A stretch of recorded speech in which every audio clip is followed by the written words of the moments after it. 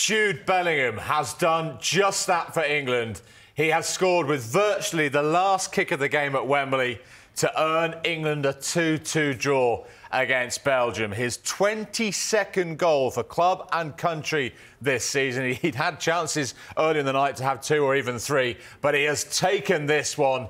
And Bellingham, in the 95th minute, a minimum of 4 added minutes had been shown, and the clock had just ticked past that when Bellingham scored. So 2-2 it finishes. Belgium looked like they were going to inflict a second successive defeat on Gareth Southgate's side. They were 2-1 up. 2 first-half goals for Youri Tielemans, Pickford and Dunk culpable in those errors. Toney marking his first start with England with a penalty in between them both to make it 1-1 at the time. That after John Stones had gone off injured in the game. England created chances in the second half, had many opportunities to equalise. Foden dragging a really good opportunity wide.